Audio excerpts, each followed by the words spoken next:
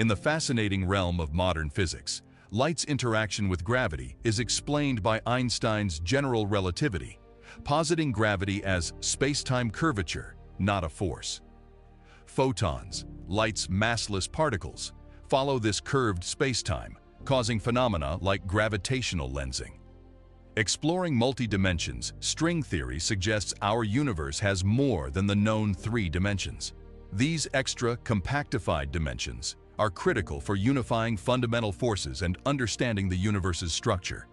In space agriculture, NASA's Veg-05 experiment grows tomatoes in microgravity, advancing sustainable food sources for long missions. This research, amusingly marked by the lost tomato incident aboard the ISS, is pivotal for future deep space exploration, ensuring astronauts' nutrition and psychological well-being, and has potential Earth applications.